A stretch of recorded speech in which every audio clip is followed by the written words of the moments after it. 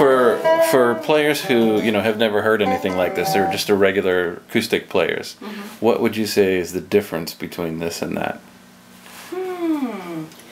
Well, of course the similarities are obvious, is that you have an instrument that feels the same. You already pretty much know how to play it.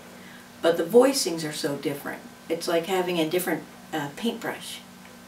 And yet the guitar has a life of its own. Like it wants to be played in certain ways, and you have to find out as a player what those are. It's very different. I mean, if you played it like a guitar, played standard chords, you have this.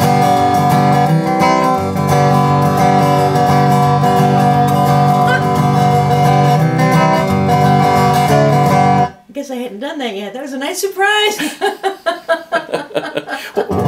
How were you surprised? What surprised you about it? Well, you immediately hear that sound. Like, that could be in a bluegrass band, it could be in a country band. It's just fun. As a songwriter, it totally just changes the color of something you'd think would be just ordinary. You know, so yeah, okay, I know what a G chord sounds like, and you like that. It's just totally different. Very cool. Very cool.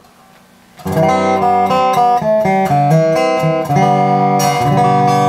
sound. Whoa.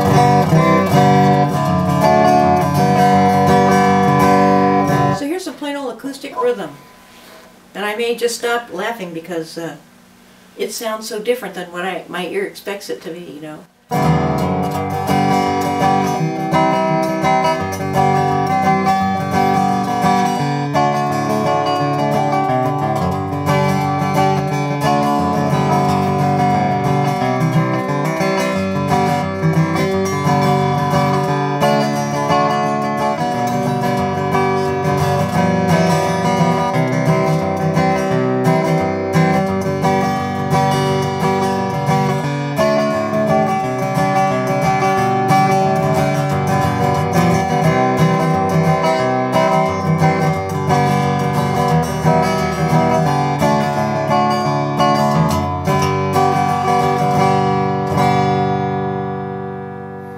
You know, it's like the band just showed up.